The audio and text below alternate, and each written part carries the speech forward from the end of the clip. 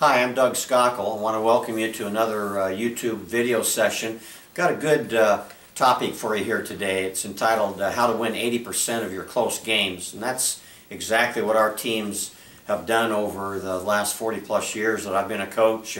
9 years as a high school boys coach, a little over 30 years as a college men's coach, and in retirement the last 6 years I've been a skill development coach in a college women's program as well. So the topic, I think, it may be one of the most important things. When I go to coaching clinics, a lot of times people are trying to find out, why do you win? Why do your programs win so much? We won 15 conference championships over that period of time. Had a state championship team in high school, state runner-up team in high school in 2 different states. We won 10 college conference championships and national tournament trips and so on. And so, what are the things that really set you apart, that allow you to accomplish those things? And I think today's topic is one of the biggest reasons why. We kept track, and as I said earlier, we've won 80% of our close games over that entire span of my coaching career. So I want to share with you exactly why that is, because it's not an accident. Okay, it's something very carefully planned, and I want to show you how to stack the deck in your favor. Law of averages would say you'd win 50% of your games over that period of time, but because we put so much emphasis on practicing late game situations, we have a significant advantage. We practice late game situations every day in practice, from the first day of practice to the last day, and I'm talking about every day. We never take a day off, and so by the time you get to the end of the season, we may have 50, 60 or more close game experiences under our belt. And that's great for the coach, or for the players, because they tend to make better and better decisions. And for you as a coach, you'll find that not only will you make better decisions in a late game situation, but you'll make them quicker. And as you stockpile these experiences, and we used to ask our players at the beginning of the year when I was a college coach, we'd get players that come in as freshmen, and of course maybe some Division I transfers and some junior college transfers, and I'd say, show of hands, in your previous program, how many of you practiced the last minute or 2 minutes of a game every day in practice? And in all my years of coaching, I never had one player raise his hand. So what I told our players is, and that's going to be our advantage, because nobody else in the country is going to work at this as hard as we do. So if we get in those last 2 minutes of a game, we're going to be so much better prepared, so much more experienced than anybody else that we play. I ran a basketball camp at Mesa State College. That was a Division II school where I spent 30 years in Grand Junction, Colorado. And over the course of 8 weeks of camps, coaches would come in, and invariably we'd have this conversation. I'd say, "Coach, how was your season?" They say, "Oh, Coach Schakel, man, we were so close. We were 11 and 12. We were a little under 500, but we lost 5 games by a total of 13 points." And so my thought was immediately, I didn't say this to the coaches. My thought immediately was, "Wow, what if they'd won 80% of those 5 losses? How could that impact a season?" I want you to think about this. Let's take that 11 and 12 season, and let's let them win, because they've worked on it and deserve it, that they win 4 of those 5 games. Well, suddenly you go from 11 and 12 to 15 and 8. That is a significant difference. But here's what else happens. When you're 15 and 8, you start thinking you're a pretty good team, and suddenly you win 1 or 2 other games because you think of yourself as a good team. And so instead of 15 and 8, now you're 16 and 7 or 17 and 6, whatever the case may be. So I mean, it's very impactful. I mean, it really makes a huge difference. Our 1994-95 Rocky Mountain Athletic Conference Championship team at Mesa State had a very unique season. 18 of our 19 games were decided by single digits. Okay, a single-digit margin of victory, 18 of the 19 games. And because we won such a high percentage, as I mentioned, we did win the championship. So what I want to do now is get into the whys and the wheres of how we practice this type of thing. And here's the first thing that I found over the years that became very clear to me, that 80% of all close games are lost, not won. So I want to make sure that you understand that. Someone on the losing team, one or more than one players, will make some kind of mistake, and often it's a mental mistake. They made a bad choice, and it opened just opened the door and allowed the other team to slip in and be victorious. So that's the first thing that I tell my players at the beginning of every season, is that 80% of all close games are lost, not won. We don't have to do anything heroic. We don't have to have the last minute, last second ESPN highlight shot to win the game or whatever it is. If we will just stay within our system and do what we do, you'll just simply create a situation where you allow the other team then to mess up at some point, and it opens the door for you to win. We do have answers for the other 20% of the time. We have last second plays, a series of those that we practice and rehearse, and so when we get in a late game situation, we don't go into a timeout and I'm frantically diagramming plays, and instead it's just simply a review of what we've done. And there's a tremendous amount of confidence again that comes from this. Your players, I mean, they would run into huddles and they go, "Time and score, baby. This is our time." And that confidence really goes a long ways. Like I mentioned, we do have special plays. I'll talk about a couple of those later in the video. And as we always told our players, that those plays, those situations don't guarantee victory, but they do guarantee you a chance at victory. I can't tell you how many times over the years, games I've been involved in, or games where I've gone recruiting and watched high school games and so on, where I've seen, I had one year I was recruiting the only seat left in the packed gym was right behind the team that I was, I was looking at one of their players, and so I'm right behind there. Well, they get into the huddle with 3 seconds to go, and they're down 2. And I'm watching the coach diagram a play, and I mean, it's a great play, and I'm making a mental note. I'm saying, "Oh, yeah, that's pretty good. I'm going to write that one down because they're going to score and tie this thing up." But the coach was frantically diagramming the play. The team went out, and it was amazing. 3 of his 5 players went the wrong direction on the play, and they didn't even get a shot off. And it was just stunning. And then, that's when I realized that, well, obviously that's the first time they'd ever seen that play, was when it was diagrammed on the board. So again, we try to take all the chance out of this situation. All right, so I want to talk to you about a thing that we do every day in practice called time and score. Now, I was really lucky in 1964 when I started coaching, a long time ago. But there weren't videos, there weren't DVDs or any of that kind of stuff. There were simply books, and so there was a thing called the Coach's Book Club. One of the very first books that I got was the book I'm holding up right now, called Winning Basketball Strategy, by a guy named Glenn Wilkes. And it's probably one of the best things that ever happened to me, because I began to look at all these late game scenarios, and then I had an opportunity to listen to Morgan Wooten, the great DeMatha Catholic high school coach, and of course I had an opportunity to watch and attend clinics where Dean Smith was. These coaches also placed a premium on late game preparation. And so what came out of that, I think the phrase time and score actually came from Morgan Wooten. And so I want to tell you what it is. It's basketball's version of football's 2-minute drill. And what we do every day in practice, at the end of practice, we rehearse scenarios anywhere from 2 seconds to go to 2 minutes to go in a ball game. And as I mentioned before, it's such a great confidence builder. But here's the other thing. So we play all these close games in practice.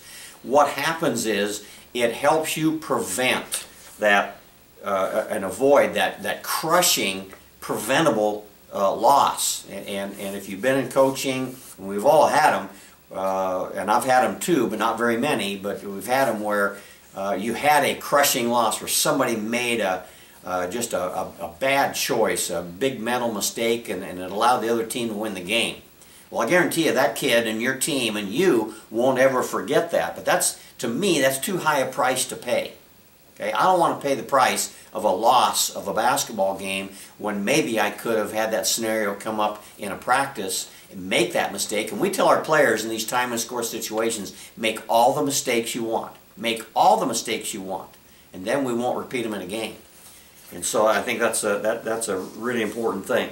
The other thing is kind of interesting. Once or twice a year, I'll have a player come into the locker room afterwards and go, "Coach, can you believe it? Remember time and score on Wednesday? That was the exact situation that unfolded here in tonight's game." And so it's again, it's exciting for us and gives us a tremendous advantage.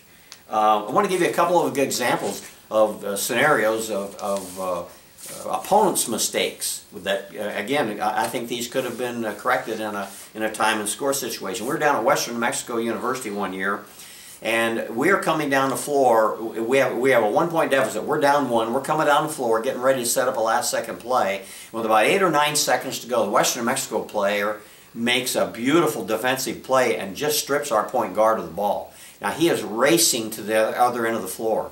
The clock is counting down. They have a 1-point lead, and you can see him begin to gather. He's going to put the exclamation point on their victory with a big dunk. But what happens is he dribbles the ball off his foot out of bounds, and there's 2 seconds remaining. We have had for years a beautiful play we call the 94-foot play. We put our 94-foot play into effect, and we score a layup at the buzzer to win by 1 point. Now again, if this kid, all that kid had to do was dribble out the clock. And because we didn't have anybody within 15 or 20 feet of him when he made the steal, after he made the steal. Another example, we were at New Mexico Highlands University, and they're in a situation where they are trying to remember the scenario now exactly. They're up two. Excuse me, they are up 1, and they're shooting the second part of a one-on-one. Okay, 2 seconds to go again. If the kid misses it, they still have a 1-point lead, and we really don't have time now to rebound the ball and advance it up. We don't have any timeouts left either. But instead, he makes the free throw. And we have rehearsed our 94-foot play enough that we don't have to, we didn't need a timeout. Our kids knew where to go and what to do. We throw our 94-foot play in, we score at the buzzer, and then go on to win in overtime. Again, a time and score scenario. If he had intentionally missed the second free throw, we would have had no chance to win that game. All right, so how do we do it? Our time and score. Here's what we do. We have a sheet, and actually this is the sheet, a time and score sheet that we have that's ready for every practice.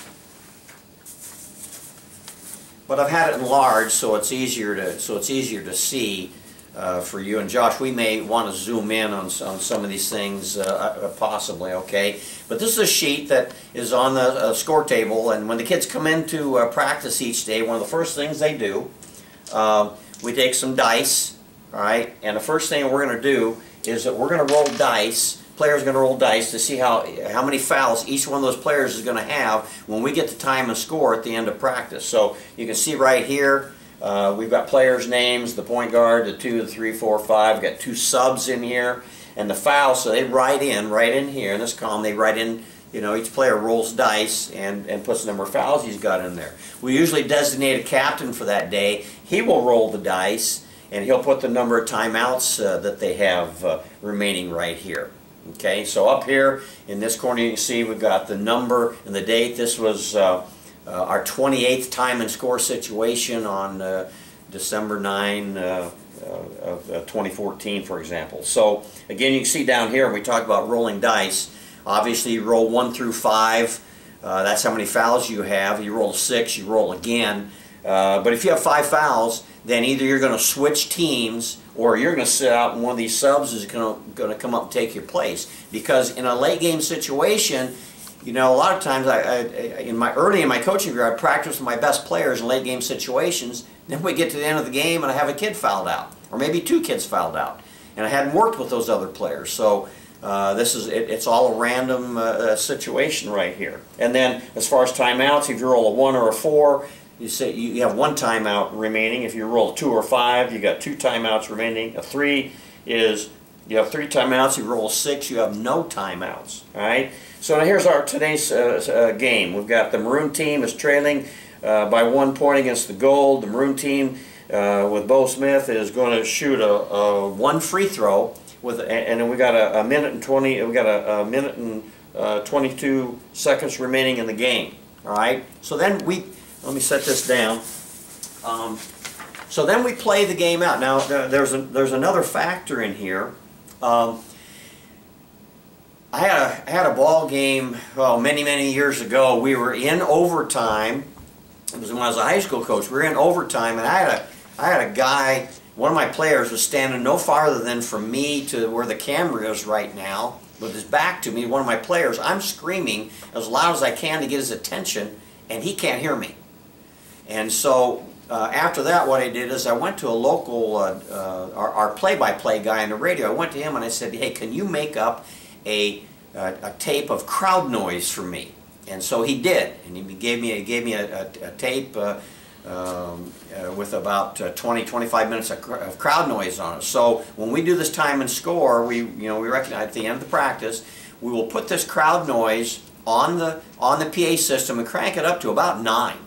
And you can't even hear yourself think. I mean, it's just, it's incredible. But what it does is it vastly improves player-to-player communication and player-to-coach communication. And of course, you've got to be prepared to have, maybe some hand signals or something. But it's a real important thing, and I call it's the confusion factor. And maybe you're never going to be in a gym with with that kind of noise and that kind of confusion.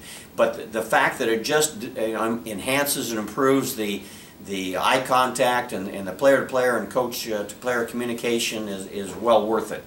All right, so we'll play out the scenario then. I have, again, let me refer back to here, all right, but down here you'll see in-game notes, and then here you'll see post-game notes, all right. So I hand this sheet, all right, so I'm going to hand this sheet to our student manager, and what happens is as the scenario, as the game plays out, if something happens, say 52 seconds to go, John Jones, made not a good decision. I'll turn to the manager. I'll say 52 seconds to go, John Jones, blah blah blah, whatever it is. Now, in the early years, I would stop the play and point out John's error, but then I began to see that wasn't game-like, and so I wanted to make sure that we made it more game-like. And I really was hoping that John Jones' mistake would cost his team the victory in that time and score situation. So again, it'd be another really good lesson learned. And so we would play that situation out, and then as soon as we were done, we shut off the crowd noise. We would gather the center jump circle, and I'd sit the players down, and then I would take that sheet from the manager and I'd say, "Okay, with 52 seconds to go, John, you did such and such. What do you think would have been a better choice?" And I always like to ask the players rather than tell them, because I want them to be engaged. All right. If John couldn't tell me, then I'd open it to the team. If the team couldn't tell me, then of course I would tell them what it was. If it was a scenario that the players or myself, if I didn't really know what I wanted to do in that situation, I'd tell the kids. I think that's important. I don't think you can try to bluff them. You don't try to, I just say, "You know what? I'm not sure what I want to do in that situation. Give me 24 hours. We'll talk about it tomorrow, and I'll have an answer for you." So I think that's, really important. Another thing is an option that we do is that, we will coach in those time and score situations. There's a timeout. We'll go into the huddle and coach the players and so on. But on certain days, we designate a player coach, and if there's a timeout, right, they'll determine if they're going to call timeout or not. All right, and so they will conduct the huddle. They'll talk about what they're going to do in the huddle. We'll go in the huddle and listen, and maybe make some notes on what they had to say. But again, it's another way just to get kids to buy in, and it's a pretty good situation for your team. All right, so after we do that, the other thing again that we do is that we'll look at the different scenarios, and here's things that you need to look at. For example, you need to categorize scenarios that you need to practice in. And by the way, when we do these time and scores, I showed you, what today's scenario was, but it could be anything. It's, we're up up 1 to 3 points, we're down 1 to 3 points, scores tied, their ball, our ball, shooting a free throw, ball's got to go all the way through the 94 feet, go through a press, it's out of bounds under our own basket, out of bounds, you know, on the sideline, you know, you name it. We try to create all kinds of situations, then we just play them out. And it is amazing the number of weird and wild things that'll come up in your practices. Things you could, sometimes you can't even, you know, you couldn't even make up some of the things that happen. But again, it's all part of this process, and as I said before, 80% of all close games are lost, not won. So again, we want to work on different scenarios. So we want to take a look at our come from behind strategy, all right? Use of timeouts. And I'm not going to get into all this stuff because it's just, there's way too much stuff in here, but you'll begin to create your own file, mental file, or actually a physical file of these kinds of scenarios. As I said, it's going to make you a better coach, and your kids are going to be better prepared. But so, you know, use of timeouts. And I really, really do not like to use timeouts. If I can, I don't want to take any timeouts before we get to, let's say, the 8-minute mark of the basketball game. If I can prevent, I mean, sometimes I know you don't have a choice, but I want to save timeouts. I want timeouts for late in the game. On the other hand, as you saw in one of the scenarios, is I could roll a 6 and have no timeouts. Well, you know, so how are you going to function in that situation? And so it's real important. We had a ball game.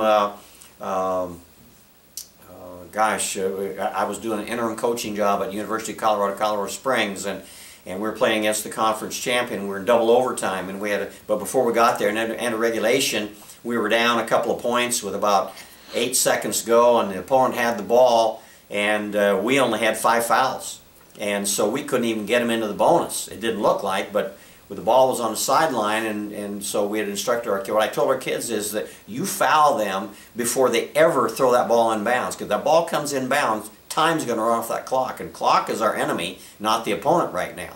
And so we made sure that they knew how to foul before the clock ever ran, and we got 3 fouls in a row before the ball was ever inbounded, and sent them to the free throw line, and they missed. We came down, scored. Anyway, we ended up winning double overtime. But if we hadn't, you know, if I didn't know how to function in that situation, you know, the other team would have, I think, you know, would have won the game pretty easily. So anyway, timeouts. Then we need to know who to foul, and we know how to foul. We have a term we use, we call red dog. And if I call it red dog, it means we want an intentional foul, but we don't want it to look like an intentional foul. The worst thing you can do is and we also don't want to holler out foul number 32. And then they foul them, and the referee calls an intentional foul, and you ask him how come, and he says, well, coach, you're telling him to foul. All right, so we're going to go aggressively for the ball, and about, you know, 1 out of 20 times we might actually separate them from the ball and no foul called. We're going to go aggressively for the ball in that situation. All right, and so I'd say red dog 32. Then they would know we're going to foul that particular player. If you need to foul a player, I'm just going to talk about a couple scenarios here. You need to foul a player that is a real bad free thrower. What we do is that, you know, let's say I'm that bad free thrower and you're guarding me. All right, I'm the bad free thrower. So what I would want you to do is you're guarding me. I want you to go trap the ball handler. Well, now you've left me, the bad free thrower, open. They throw the ball to me, and now you come back and foul me. You know, so examples, you know, situations like that. So you need lead protection strategy.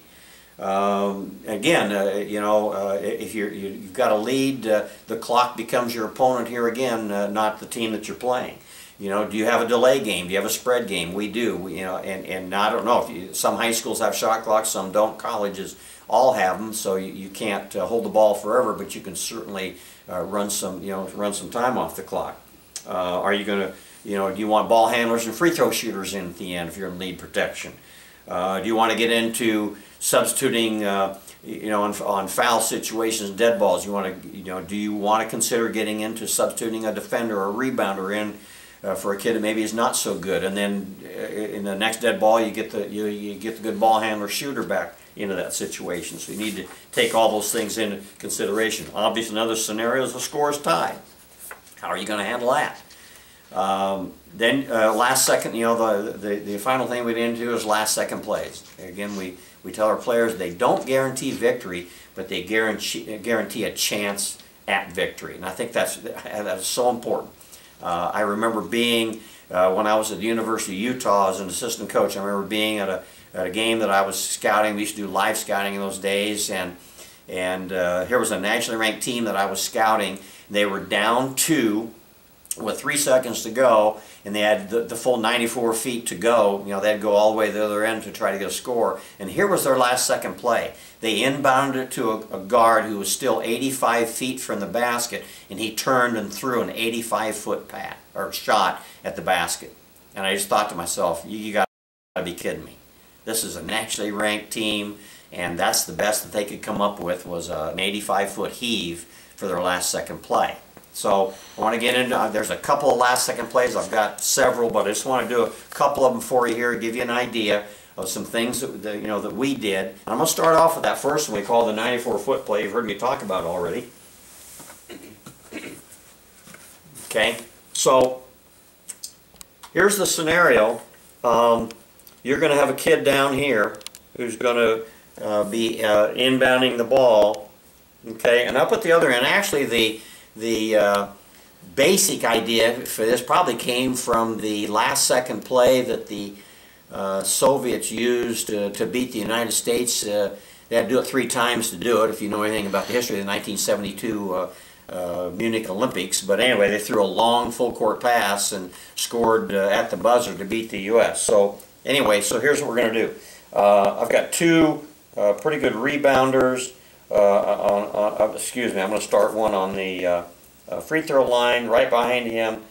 I'm going to darken that guy right here. So I got a 4-person stack, all right?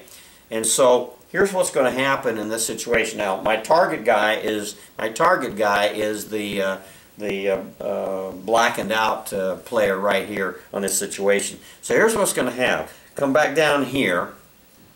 As the referee is delivering the ball to our inbounder. Now, sometimes that's with a bounce pass, sometimes it's with a handoff, all right? But as he is delivering the basketball to that guy, at the other end, here's what's happening, all right?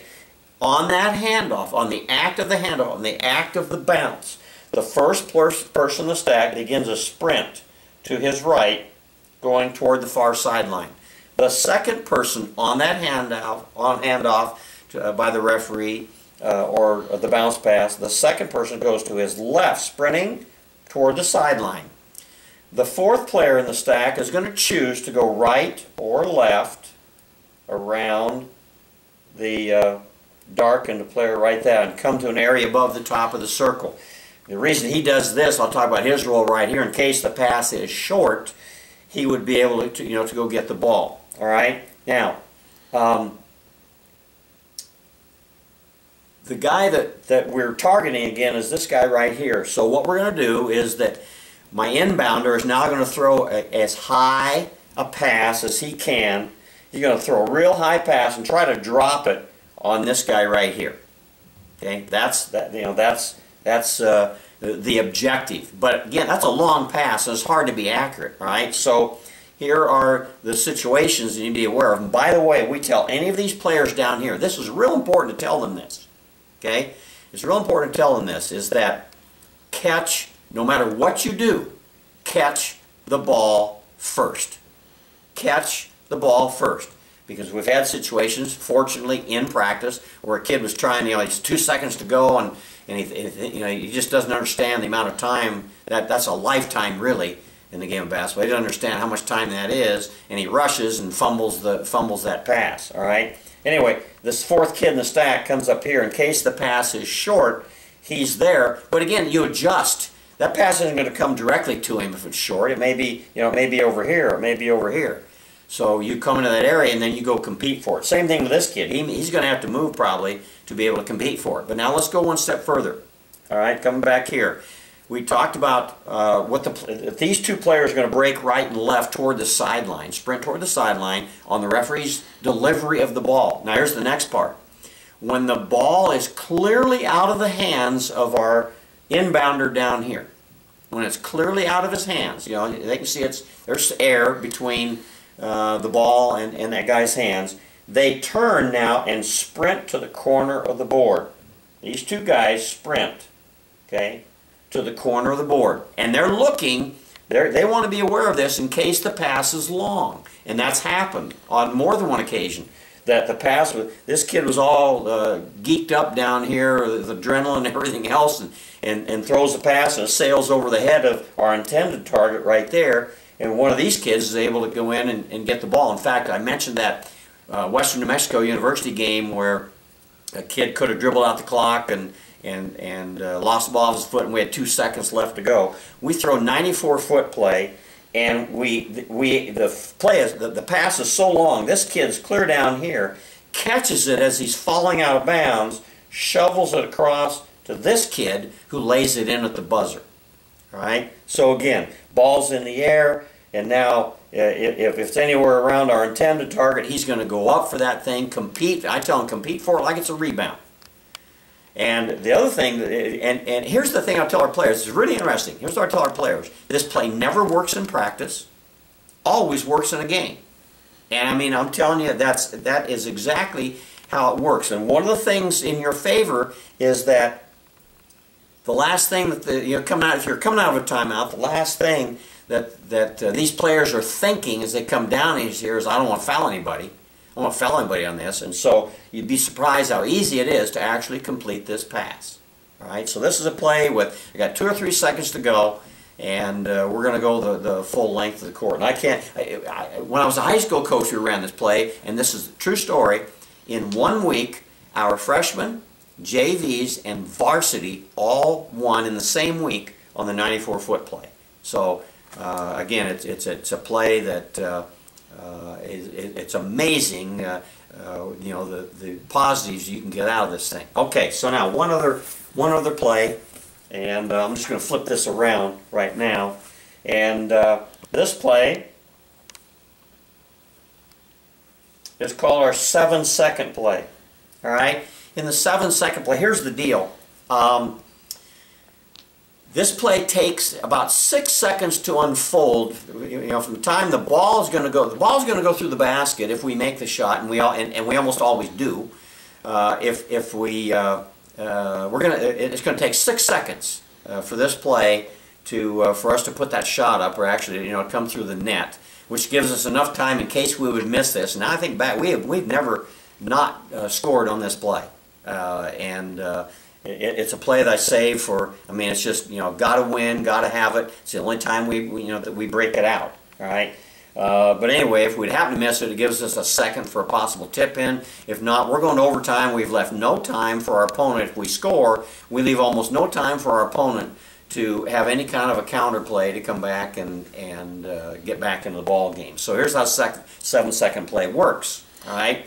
At the 7-second mark, we're going to begin a bench countdown, and it's important that your players understand it has to be an accurate countdown.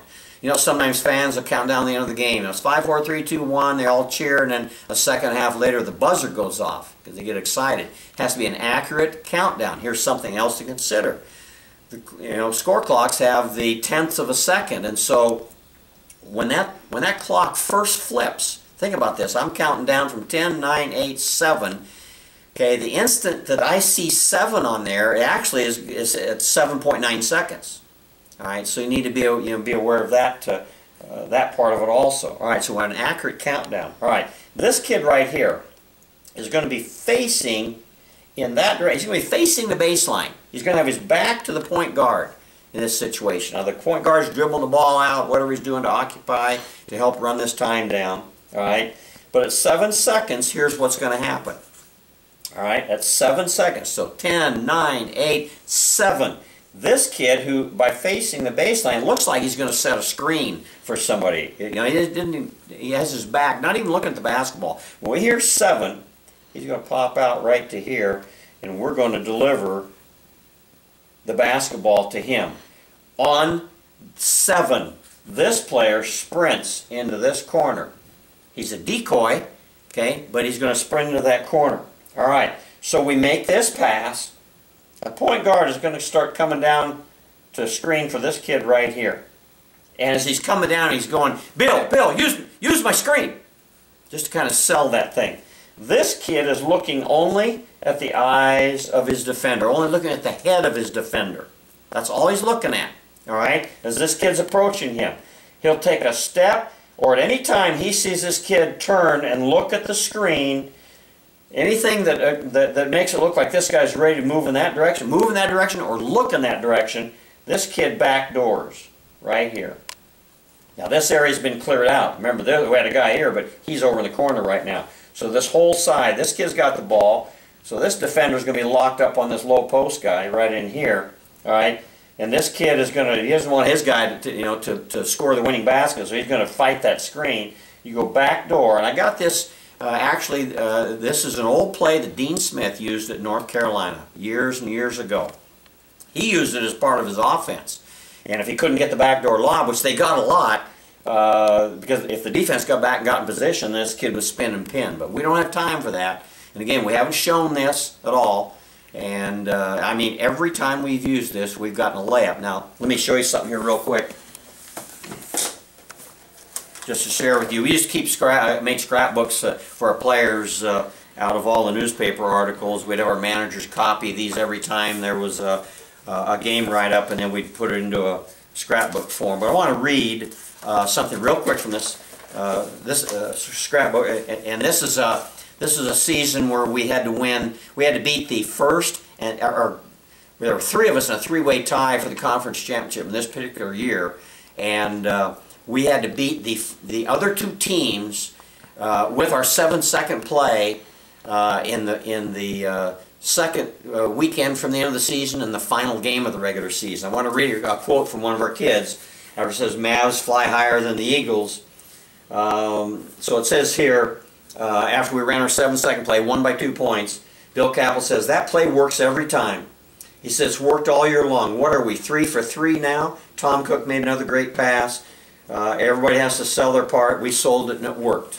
All right. So again, we ran it 3 times that year, won 3 games with that 7-second play. So we've got other plays. That might be a future YouTube video, but that just kind of gives you an idea of some of the things that we do. Again, I said before, doesn't guarantee victory, but it guarantees us a chance at victory, and I think that's really important.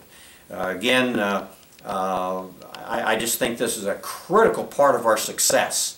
And if you want to turn a season around, if you want to start winning close games and bumping that record up higher and higher, I heartily encourage you to spend some time every day in your practice on time and score.